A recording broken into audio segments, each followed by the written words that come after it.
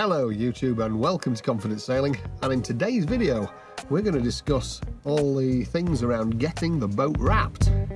My faded blue hull, it makes me sad cause the sun's been shining and that's too bad. Cause my GRP, it don't like UV, it breaks down the color as you can see. I said, wrap my boat, wrap my boat, wrap my boat. I said, wrap my boat. I said, wrap my boat, wrap my boat.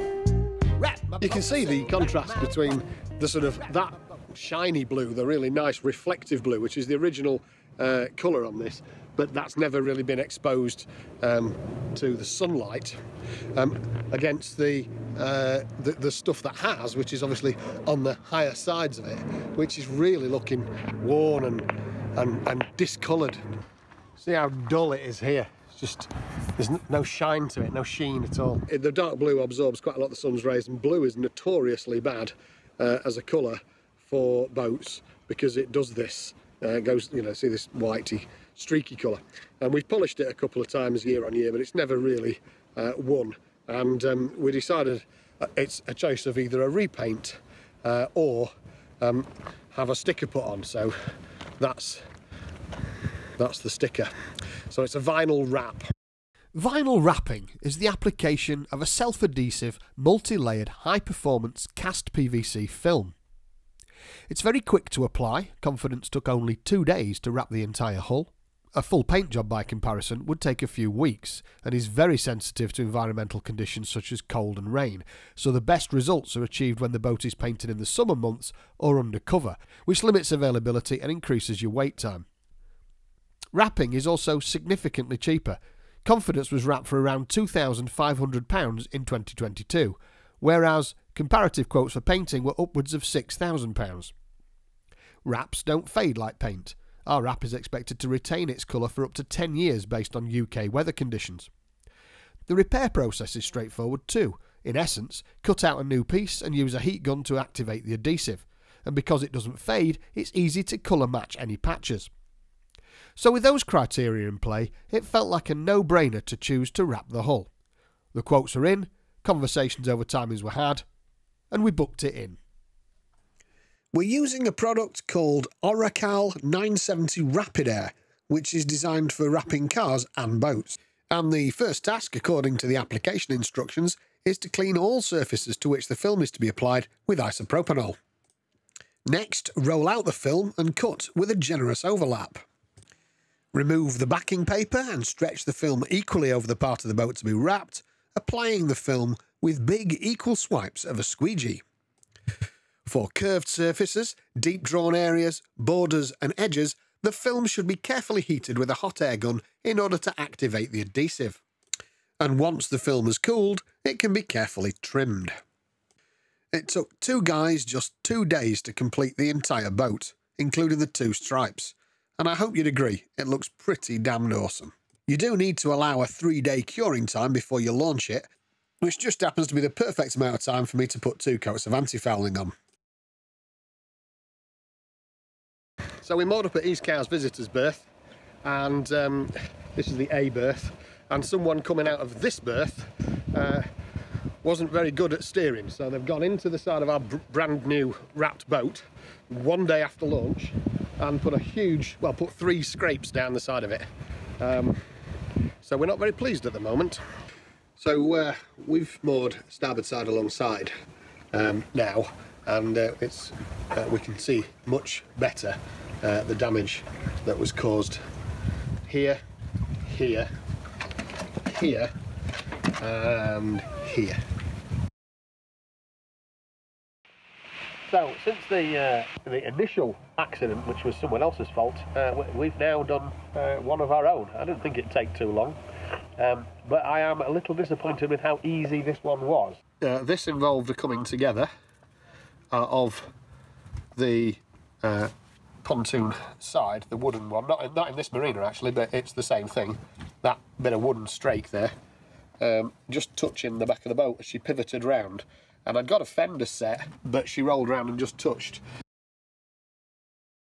Another cause for concern is the staining here around the diesel breather. As you can see, there's a yellow stain there. Now, I've washed this whole area to try and get rid of it, and that's just we fueled up a couple of days ago, and there was some, you know, minor bubbles coming out of the breather, and that yellow stain doesn't look like it's going to come off.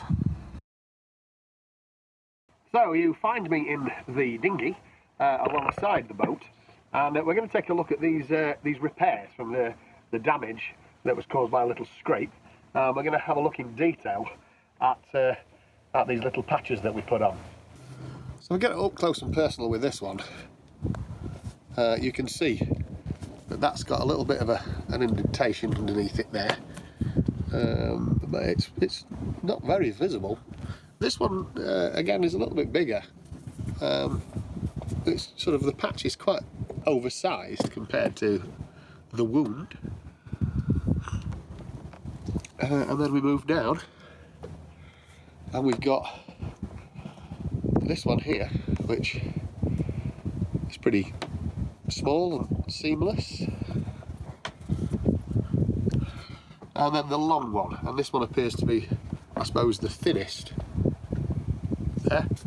And you can still see a little bit of the marking where the scrape took place. But if you pull back, bear in mind how close I am to this, if you pull back, the argument is very different. You really can't tell. Or can you? Maybe you can.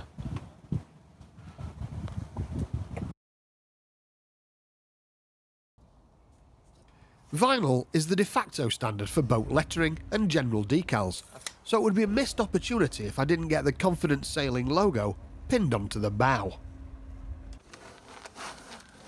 Yeah, because there's one boat. The guys also replicated all the Elan logos, linings and markings very precisely, so she looks as good as the day she was launched. So this scratch